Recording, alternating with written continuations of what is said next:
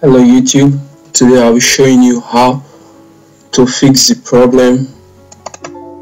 This problem 0xc000022. So I tried to start the game but I couldn't. I've tried various things and I couldn't also, but the only solution for this problem is your antivirus. I advise you to switch your antivirus off. Now I'm going to do my own also,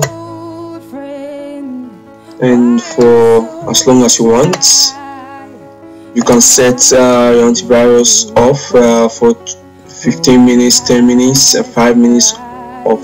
For me, I'm going to do it just to show you that it works. Now you can see my